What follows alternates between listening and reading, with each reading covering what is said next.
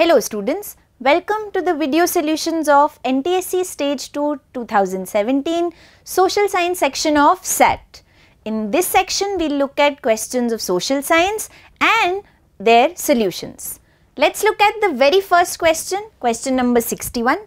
Arrange the developments related to European history in a chronological sequence. You have few developments, you have to arrange them in order. Thus, the correct sequence is given in option number 3, 1, 4, 2 and 3. Therefore, we can say that the answer to this question is option number 3. Let's move on to the next question. Question number 62 states, which of the following statements about liberals in the 19th century Europe are correct? You have to identify the correct statement. That is given in option number 3. Statement number 2 and statement number 4 both are correct. They opposed dynastic rule with unlimited power. They did not want any voting rights for women. Therefore, the correct answer is option number 3. Let's move ahead to the next question.